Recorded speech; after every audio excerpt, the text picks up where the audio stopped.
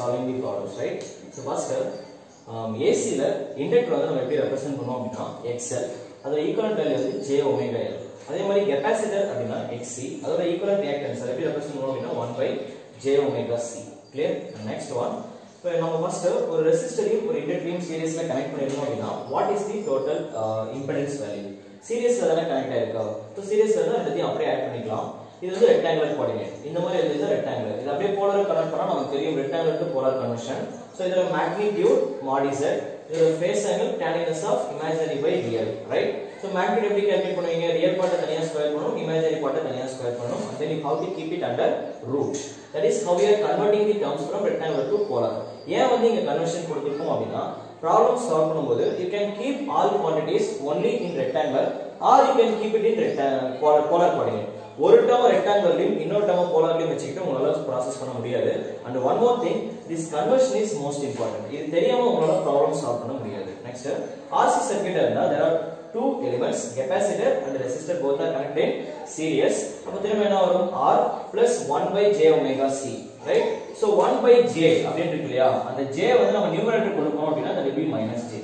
Actually what do we mean அப்படினா 1 by j அப்படினு இருந்தா மேலே கீழே நம்ம j வால மல்டிப்ளை பண்ணிடுவோம். அப்ப இந்த j அப்படியே இங்க வந்துரும். j dot j become j square.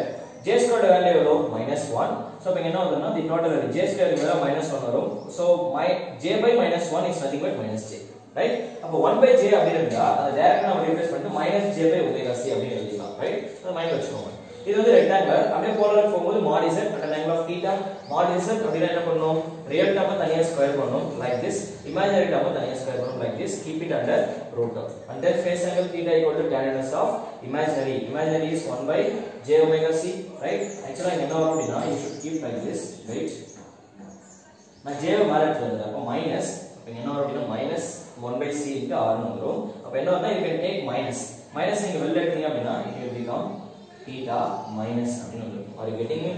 Imaginary term j மேல வரணும். இங்க கீழ இருக்கு. அது மேல சொல்றீங்கன்னா r minus j by omega c அப்படினு வரும். அப்ப இங்க imaginary termல minus இருக்குலையா, minus 1 by omega c தான் இங்க சப்ஸ்டிட் பண்ணனும். tan inverse of minus something. அப்ப அந்த மைனஸ் வந்து நம்ம வெளில எடுத்துக்கலாம், right? Okay.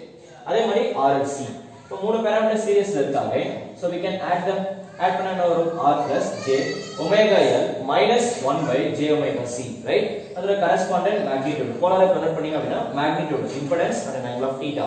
So mod z எப்படி எழுதுவீங்க? That is become r square. Again real part தனியா ஸ்கொயர் பண்ணுவீங்க. Again imaginary part தனியா ஸ்கொயர் பண்ணுவோம். ஸ்கொயர் பண்ணியாச்சு. Keep it under root. Similarly calculate the theta.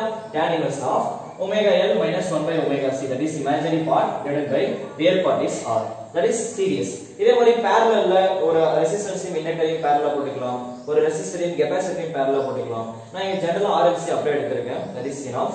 RLC மூணு பேரும் parallel இருந்தாங்க அப்படினா எப்படி எழுதுவீங்க? In parallel circuit we have to calculate admittance. We all know impedance and admittance are reciprocal to each other.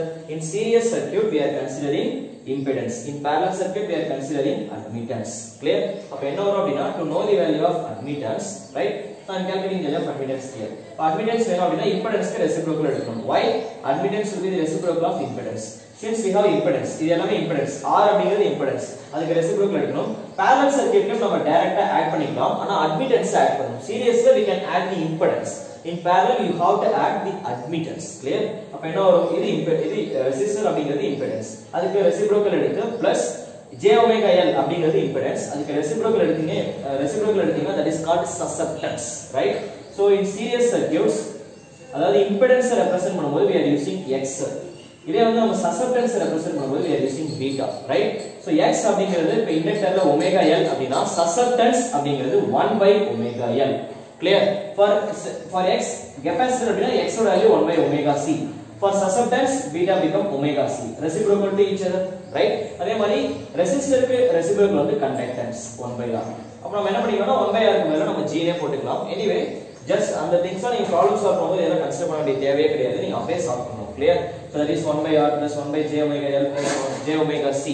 இந்த j வை நீங்க மேல எடுத்து போனா என்ன வரும்? That will be minus j. அப்ப என்ன வரும்? minus j by omega l plus j omega c அப்படினு வரும். You can take j outside, then it will become omega c plus omega c minus 1 by omega l plus 1 by r. இப்போ இதுக்கு magnitude எடுங்க.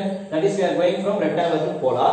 In polar you have to take the magnitude. Magnitude that is 1 by r whole square plus omega c minus 1 by omega l whole square square. Keep all these terms under root. Clear? Similarly, how we are finding the phase angle?